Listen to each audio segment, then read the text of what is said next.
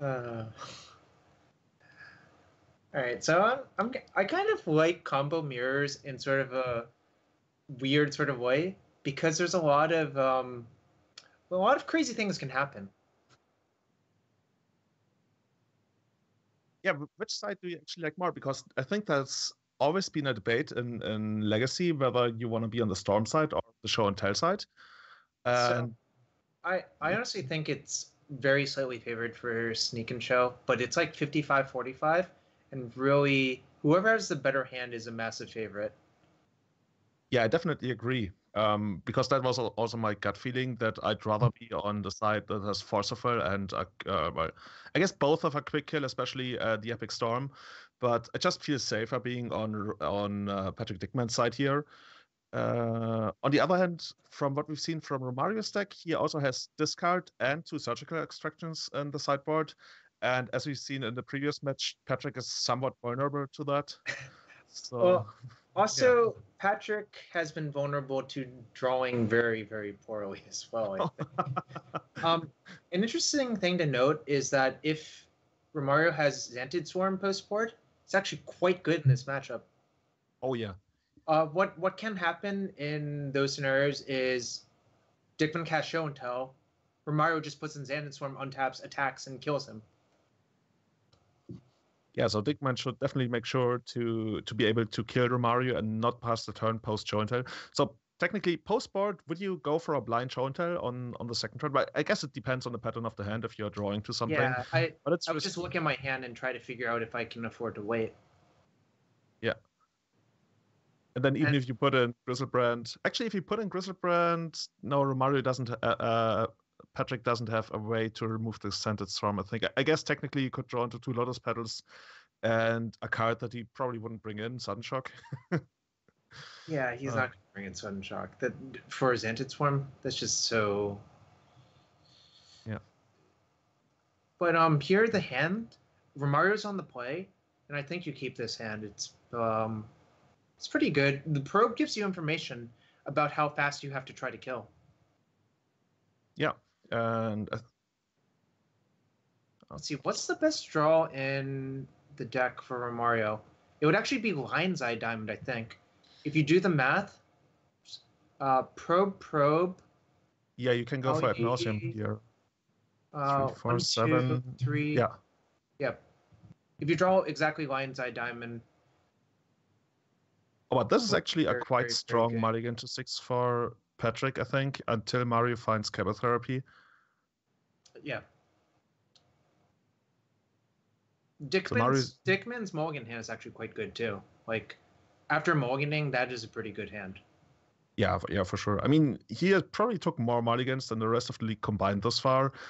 Oh And I'm yeah, sorry for yeah, that, but from what I've seen, the chat people are actively rooting against him, and I actually feel quite sorry for that. yeah. I feel pretty bad that he hasn't drawn slightly better. Yeah. So what is Romario looking to draw here? We mentioned he eventually is going to need. Well, he doesn't definitely need an LED. Maybe he's also going to get there once he draws in like a couple of other mana sources. But he really needs chemotherapy to get past those Forcifers.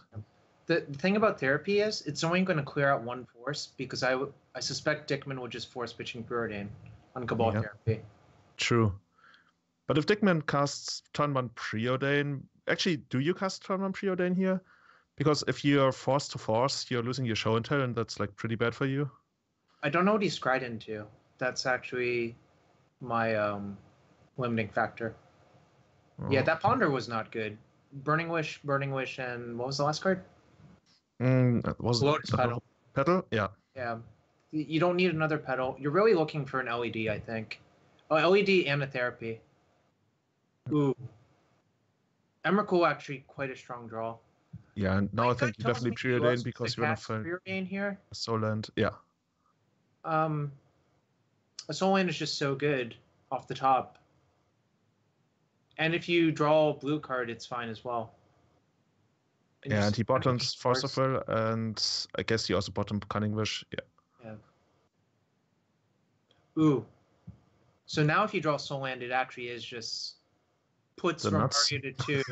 And then the thing is, Storm can actually win from those scenarios, which is kind of scary.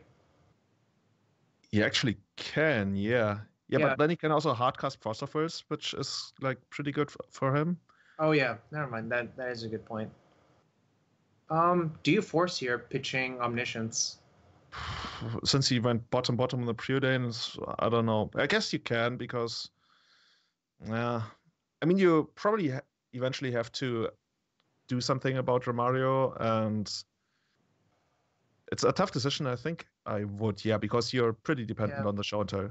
The Omniscience only slightly helps you as opposed to the show and tell, which is your game plan. Yeah. So yeah, I think you're forced to force pitching Omni there, and Dickmann obviously does it. I actually don't hate either player's position. Like, I think they have a lot of live top decks. Yep.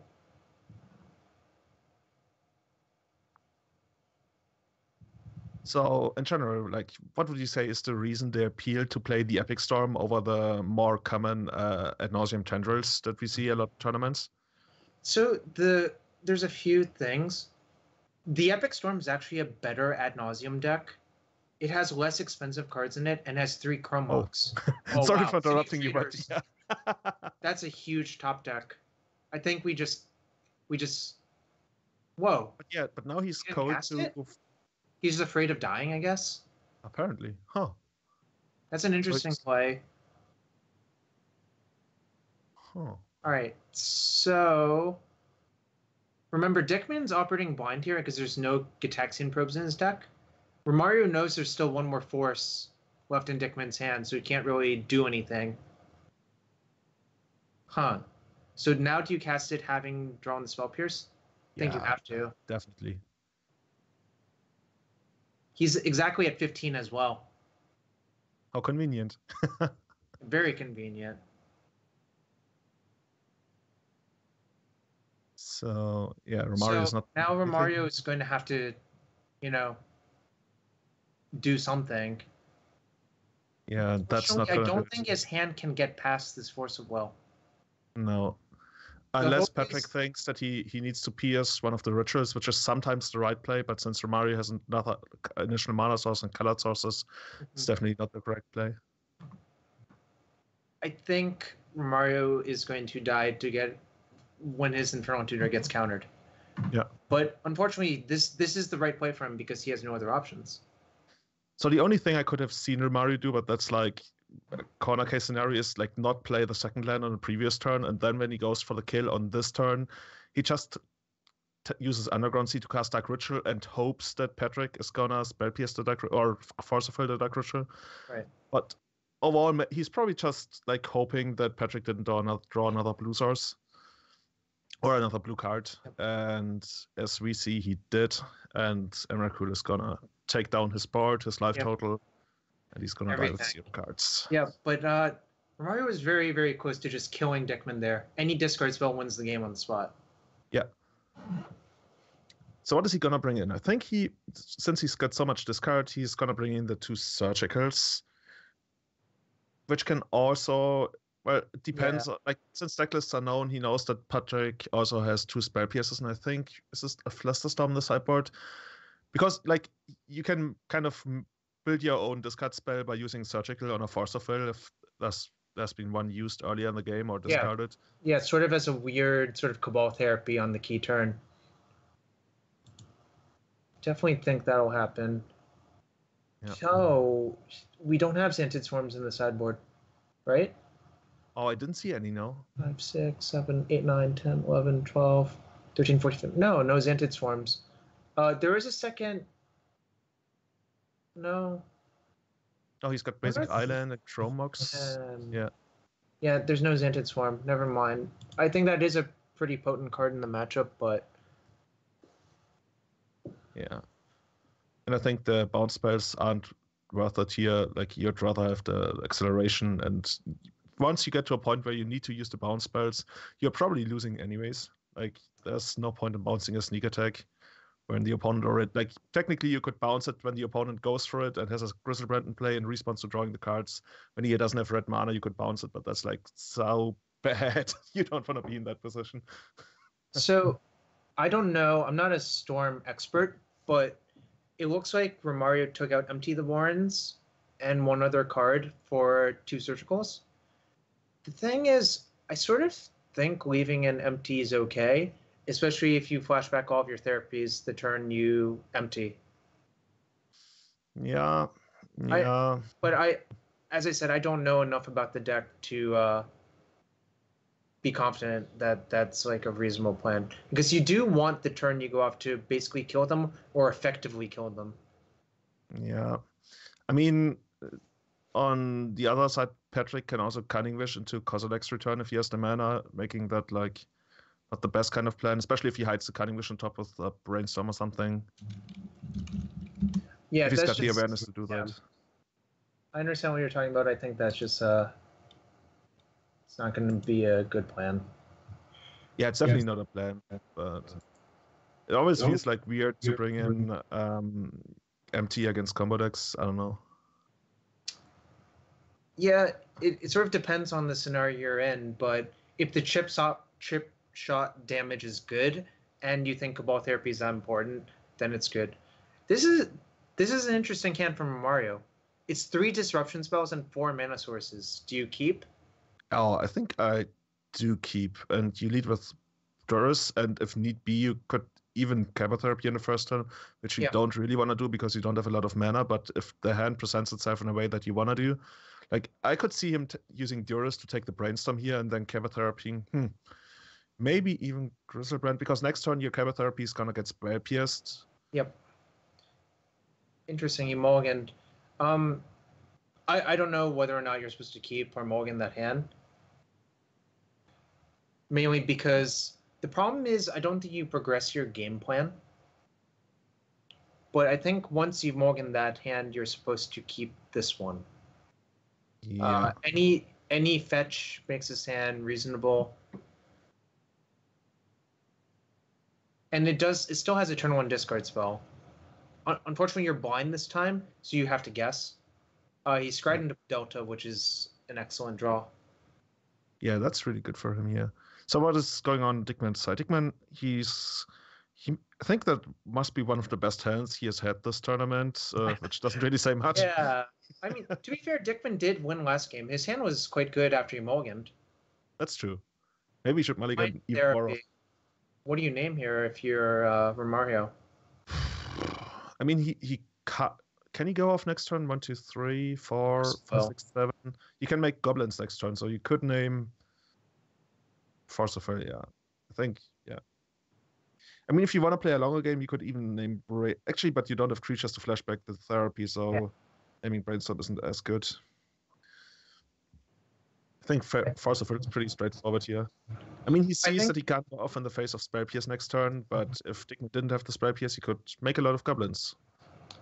The thing is, I think basically by that point you're forced into naming a 4 of from Dickmann's deck. You just kind of have to choose which 4 of, and I think naming Force makes sense if your plan is to empty next turn. Yeah. Because all of your mana is spoken for next turn as well. Wow, we preordained into the 3rd Grizzlebrand. Fortunately, Dickmann gets to bottom that one. And I also don't think you really want the Cunning Wish. The thing about Cunning Wish is if you draw another land, you can wish for Breach and hope that's good enough, but I don't think it is. It can also get Flusterstorm if something happens to the Spell Pierce.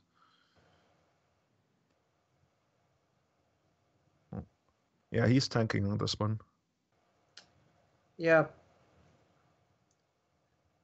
Information's so valuable, and Dickmann has no way of acquiring it from Romario's hand, unfortunately.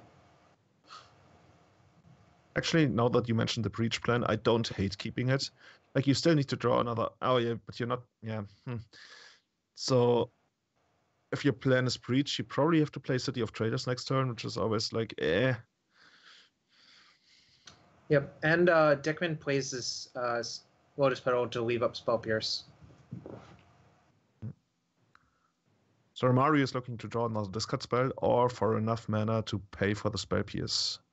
Yeah, the problem with Empty, I think, is it doesn't really kill Dickmann, right? It should probably take like at least 2 turns. Oh boy, that is an awkward brainstorm.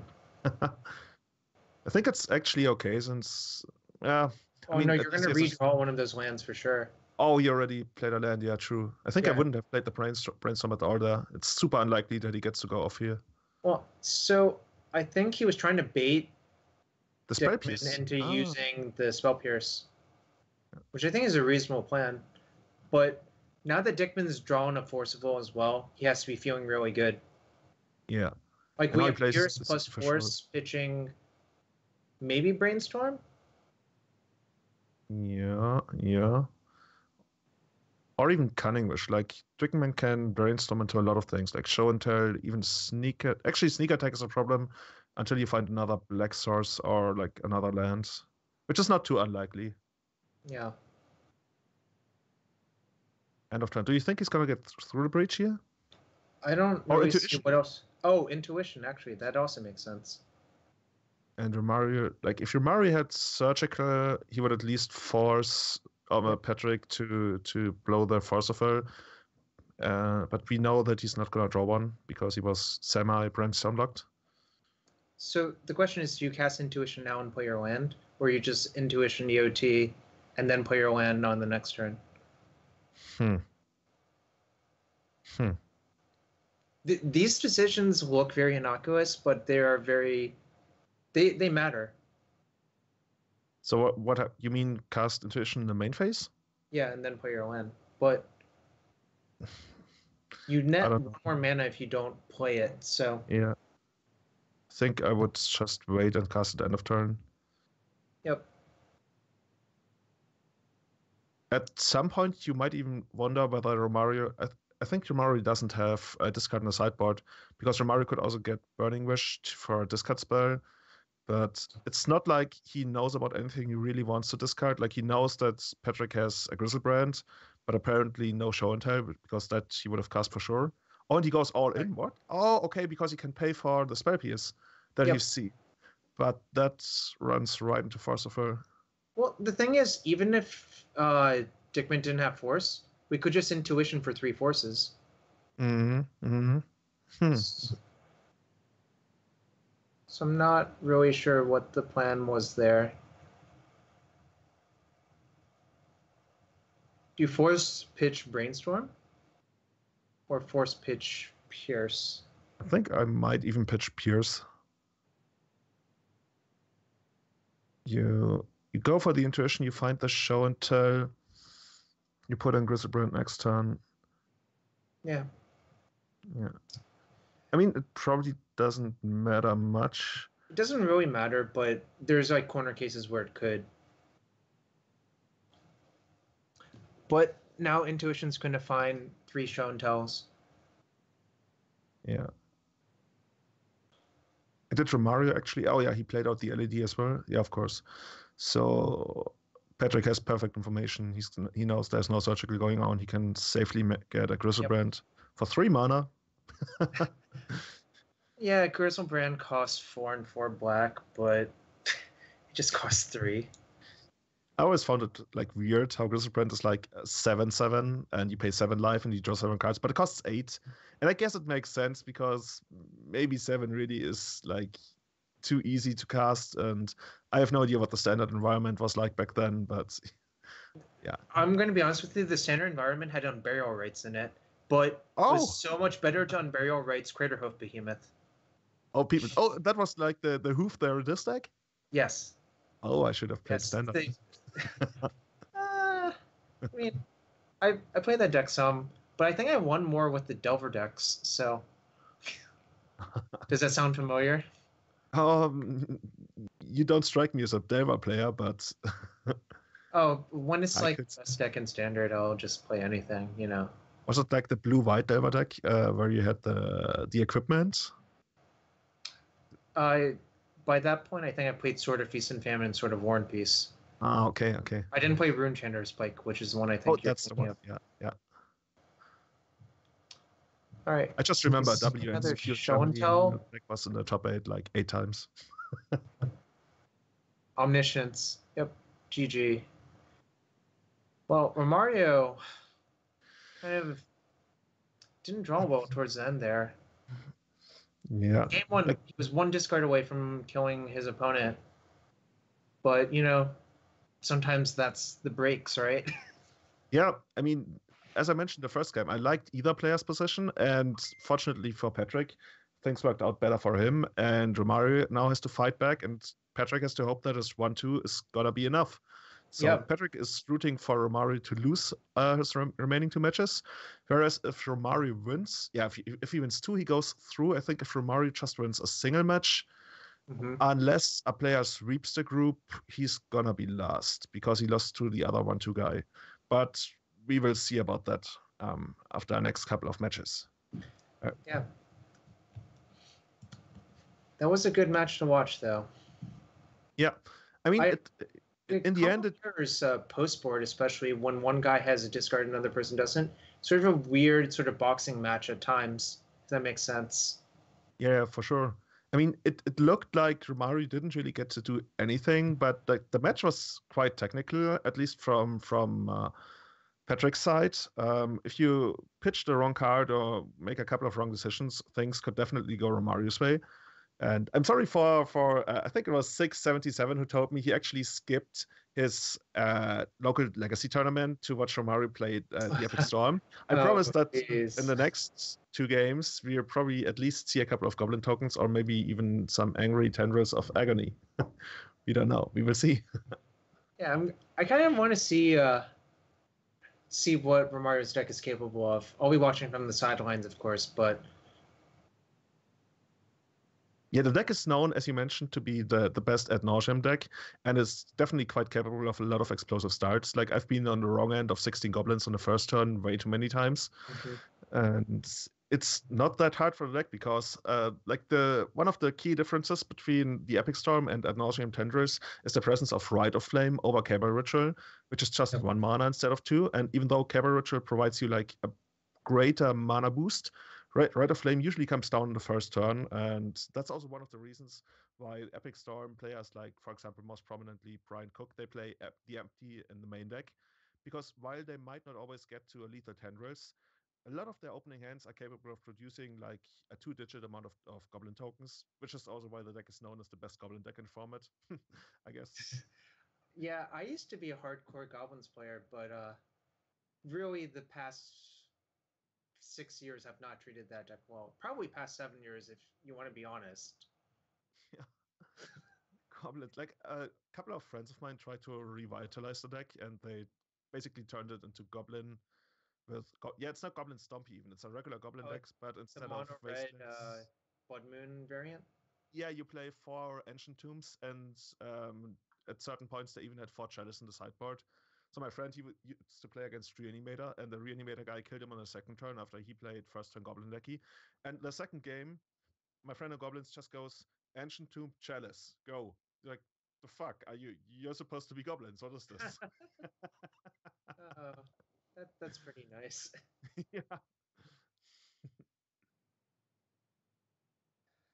All right.